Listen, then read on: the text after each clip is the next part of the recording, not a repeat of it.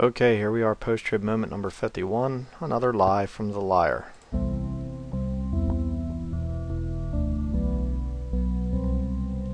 Today I want to talk about the day of the Lord. Now, the day of the Lord is a very important concept in Scripture, and I would strongly encourage anybody who cares at all about Bible prophecy to look up every single time the term day of the Lord is used in the Bible. I'm just going to read you one example, but you really need to look up all of the occurrences of the day of the Lord in both Old and New Testament. Let me read you one in verse 20 of Acts chapter 2. The Bible reads, "The sun shall be turned into darkness and the moon into blood before that great and notable day of the Lord come. And it shall come to pass that whosoever shall call on the name of the Lord shall be saved." Okay, now who was being spoken to there in the book of Acts? The Jews. Okay, Jewish disciples speaking to the nation of Israel. That's what's going on there. They weren't speaking to Gentiles. Okay, you did not have Gentile Christians preaching that. It was the Jews. Why? Because God was dealing with the nation of Israel at that point in time. That's why they were preaching the second coming. Alright? When the nation of Israel rejected Jesus Christ as their Messiah, then that time was put off for a while. Okay? The church age came in where both Jew and Gentile could be saved, and now you have a problem because you have a new thing there, the body of Christ, with Jew and Gentile, that are sealed unto the day of redemption, and that body of Christ has to be removed before this time period, this time of Jacob's trouble. Okay? That's what the pre-trib rapture is all about. Again, he's not proving anything here. But let's continue. Now, when you're studying the day of the Lord, you'll notice that over and over again, the thing that is emphasized in both Old and New Testament is the sun and moon being darkened. Those are the main signs in heaven that have to do with the day of the Lord. You say, what is the day of the Lord? Well, if you study it throughout the Old Testament, it's very clearly the day when God pours out his wrath upon this earth. The day of the Lord is a day of clouds and of thick darkness. It's a day of wrath. It's a day of punishment. It's a day of judgment upon the earth. It's a day when God's going to pour out his wrath in a way that he's never done before. I mean, okay, and I don't know if he's trying to say that it's a 24-hour day or not, but let me just show you something here. Matthew chapter 24, the infamous Matthew 24.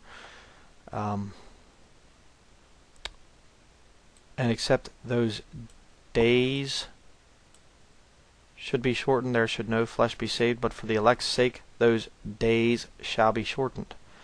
It's talking about the time of Jacob's trouble, the 7-year tribulation, which he does not believe in. He tries to say that the body of Christ goes through the first part, and then the second coming and everything, all this happens, the day of the Lord happens, and then there's another time period that comes after that, that's God's wrath being poured out. I don't know anybody that teaches that. I mean, this is just satanic heresy. It's going to be a great and dreadful day of the Lord, the Bible says. And it's always associated with the sun and moon being darkened. You say, what does this have to do with the rapture? Well, the Bible calls the day that the rapture takes place, in 1 Thessalonians chapter 5, verse 2, the Bible calls it the day of the Lord. Wrong. He lied. Let's look at the passage. 1 Thessalonians chapter 4, 16 through 18. There you have the rapture. Okay? Do you see anything in there about the day of the Lord? No. Now see, what he does here, what Paul does is, he says, "But of the times and the seasons, brethren, ye have no need that I write unto you." The times and the seasons of what? The time when these end times will come. That's what he's talking about there. The times and the seasons of the end times, when the rapture will come. Okay? "For yourselves know perfectly that the day of the Lord so cometh as a thief in the night." He's talking about the second coming there. That doesn't mean that the rapture and the second coming are the same event. That's not what he's saying. He's simply saying that this time that's coming, this time of the outpouring of God's wrath, is what's going to come. And they know about that. But again, he's revealing things to them that are a mystery to most people. Okay, that's why in 1 Corinthians chapter 15, verse 51, let's go over here.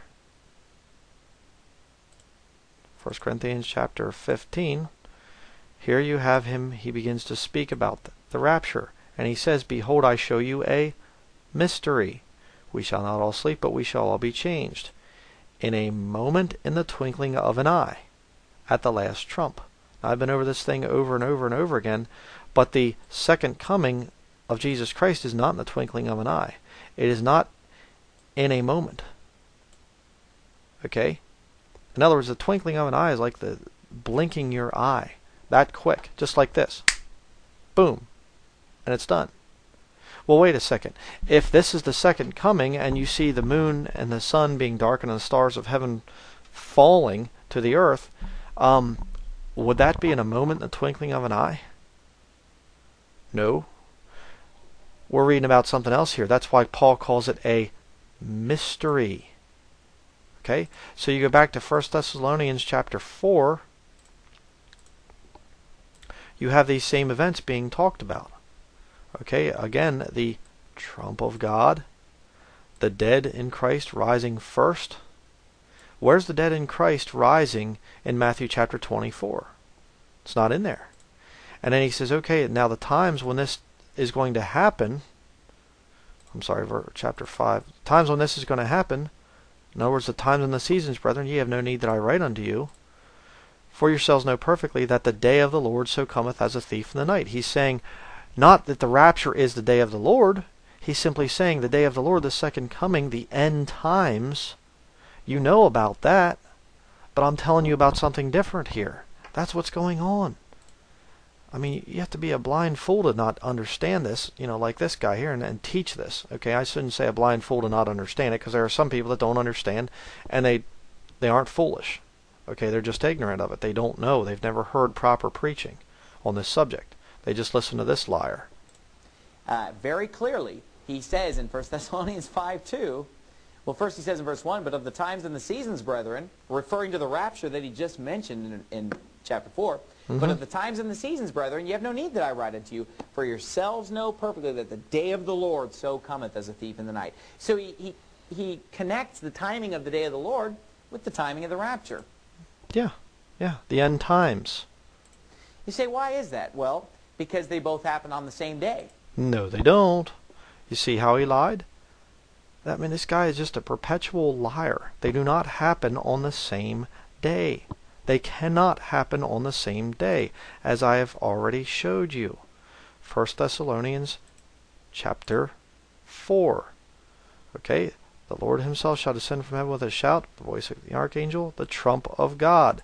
The trump of God appears only 2 times in your King James Bible. Once here in 1 Thessalonians 4, the other in 1 Corinthians chapter 15.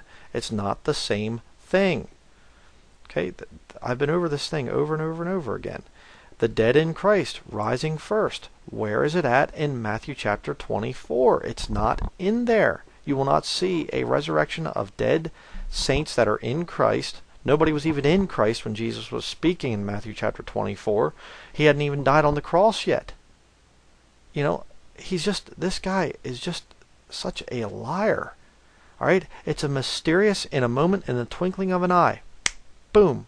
It happens just like that. That would not be true if you see the sun and the moon being darkened and the stars falling from heaven. That's not going to happen in a moment, in the twinkling of an eye.